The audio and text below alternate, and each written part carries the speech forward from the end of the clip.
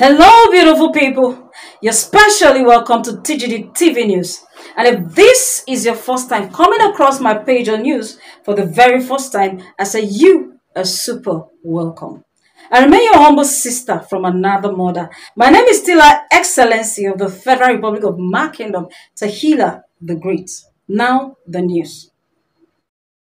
What we see in Nigerian democracy is really discouraging, especially for the future of the youth. Like, seriously, is this how the youth of this country will be encouraged to go into politics? Because election in Nigeria is selection. Who is presenting you? Never be carried away by what the institution promised you. Because the institution, we don't have a workable institution. The institution will give you empty promises that will make your mind comfortable, and then you'll be thinking that you are covered. That is a very big lie. The governorship candidate of SDP held a world conference to raise an alarm concerning the just concluded governorship election in Kogi State, where he pointed many irregularities. Keep watching for more details. I'll be right back. Thank you, gentlemen of the press. By now, you are watched with the result from the various local governments in Kogi State. As you know, there are overvoting in 5 of the 21 local governments in the state, namely Ajaka, Okene, Okehi, Adavi, and Ogorimagogo. And Inec promised us yesterday that they are investigating the matter. Until they finish the investigation, they will not announce the result. And from what is happening now, the results have been announced by the same Inec that promised of investigating our complaint yesterday. So it is clear that the staff of Inec have compromised us.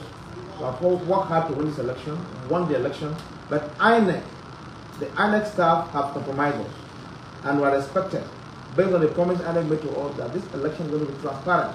But we are surprised. In Okene, for instance, they are saying they registered 99% turnout. In Okene, nobody died. And Inec is accepting this result. What Beavers is showing is different from what they have accepted. And they give us this assurance that Beavers is going to counter any issue of overvoting. So I left it to Nigerians to watch. Inec as an institution has disappointed us again. In Bayelsa now, because of overvoting, they have cancelled the election in Bayelsa. In some areas, because of overvoting. The same thing has happened here, but INEC has refused to cancel the election, and they are going to hold the announcement of the result. So it's obvious that INEC here has compromised. So we thank God that we are alive. God is watching, and our next line of action will be communicated to you daily.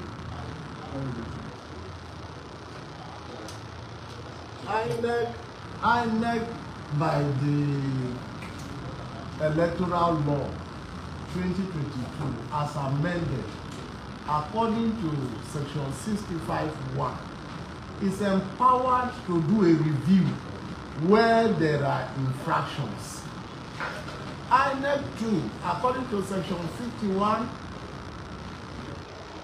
2, 3, and 4 of the electoral law 2022 as amended, is empowered to cancel elections where there is an overvoting. From the IRF, the result posted from Okene, Okehi, Adavi, Ajaka, and Ogorimagogo, there is a difference between accredited voters and total vote casted.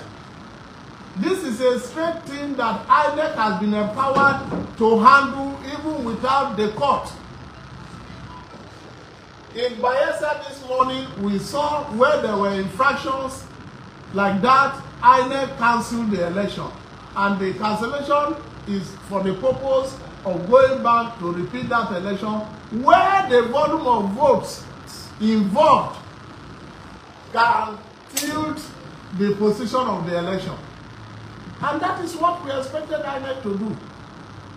INEC yesterday came out with a strong letter how can they turn back from the letter they wrote yesterday that such things can no longer be tolerated?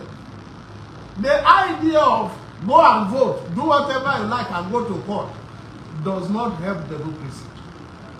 Democracy, if this is allowed to continue, then we are practicing autocracy and not democracy. This is the truth of the matter. And we want to appeal to Inec authorities at the headquarters to come in immediately and intervene in what is happening in Kogi State. We cannot follow the law and become the victim. We cannot follow the law and be obedient Nigerians and become those who are punished for being obedient. This is an anomaly. And we call on all well-meaning Nigerians, wherever they are, to come to the aid of the people of Kogi State. We are under a powerful oppressive power, and we need our release right away. This election shows clearly the mandate of the people where it lies. Every Nigerian, every human being on earth has access to the IRF. Please go and check and confirm what we are saying. When you see 220 people accredited, then you see 800 and something vote casted. This is an anomaly. What Inec need to do is to cancel such units, as the case may be. But it is not so in Kogi. Particularly, we are aware that Kogi Inec has announced, okay, where we have tabulated and shown them the areas of infractions. We have brought them out. If they do not see it, if they claim that they are not able to see what we are talking about, we brought them out from their own IRF and we showed it to them. So, and what are they waiting for? Why would they continue to announce such results? Which is unacceptable. We will not accept. And let them not be the reason for a revolution in Nigeria. We can't continue this way. Thank you. We thank you. Just as His Excellency has spoken, we have been punished because we have been obedient to the law. We have every opportunity to inflate the results from other local government where we have a stronghold. But we decide to respect the law, to be on the side of the law. But as it is now, what Inec has done, especially the Inec staff here, they are giving room for Inec. Because where people are oppressed, they have no choice than to defend themselves. And it's obvious. It's obvious the way it's going, and if they allow this trend to continue, we have no choice but to find a way to defend this democracy. And that we shall do if God gives us the opportunity. And I'll allow one of our leaders to speak to me.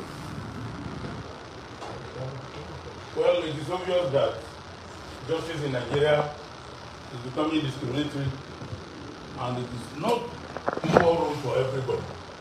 If elections are taking place in Bayelsa, and the same infractions are happening in Bayelsa and are being cancelled, we will not want to believe that another law is being used for the people of Kogi State and for the SDP. So my belief is that I am sure that Inec will do the needful. Secondly, if the same Inec owns up to the release that was out yesterday,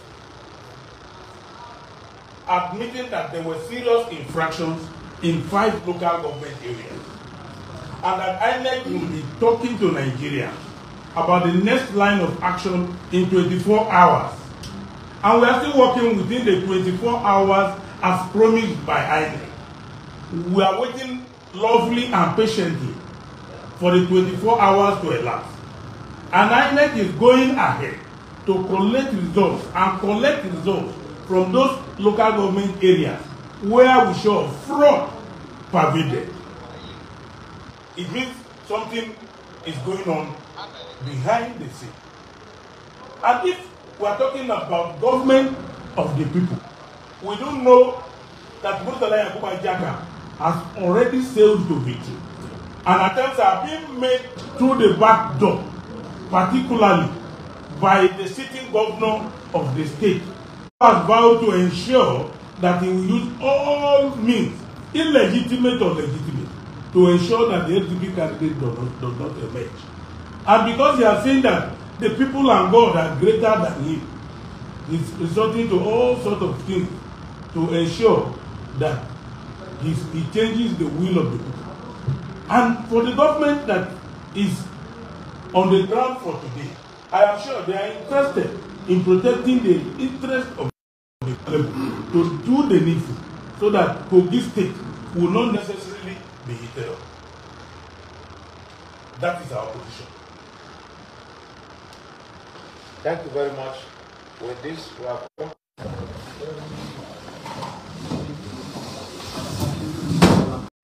All right, beautiful people, I'm sure you're done listening to the SDP governorship candidate, Muri Ajaka. So guys, bring your thought at the comment section, because this matter choco. The matter choco. It a choco, it a touch intestine. The matter they touch blood. Oh. This matter concern my future and your future. Democracy in this country is becoming something else. And the more we just keep quiet and be looking at things unfolding every day, getting bad and bad and bad every day, we'll all suffer for it. So guys, I'll be waiting for all of your thoughts at the comment section. Share this video and thanks for watching.